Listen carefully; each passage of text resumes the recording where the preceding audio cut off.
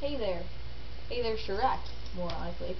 Well, a couple of months ago, you messaged me and you asked me to tell you what kind of girl shoe you would be.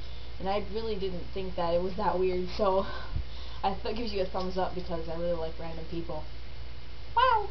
Okay, anyway, you asked me this question. If you could turn me into a shoe, what kind of shoe would you turn me into? And why?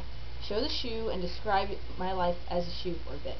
Well, then I asked you about what your personality was like, and you said, I'm open-minded, but sometimes I just go with my head through the wall. I like people and to communicate with people, and you could say I'm hyperactive. Well, Sharac, as soon as I read that, I knew exactly what shoes would be. Aren't they amazing? They got little cupcakes on them and stuff. You said you wanted me to wear you in the summer, so just... Okay. Anyway, you told me to describe the life of your shoe for a little bit. And I shall. We just play this crazy music. Okay, Super Mario Bros. This is Sharac the Shoe.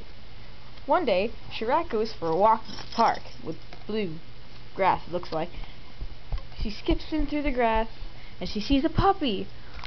She says, "Oh, a puppy!" And then she goes to pet the puppy. But the puppy just gets a little hostile and says, "Roar!" She turns and runs, but she ends up running into a giant foot. Ah, Sharac yells.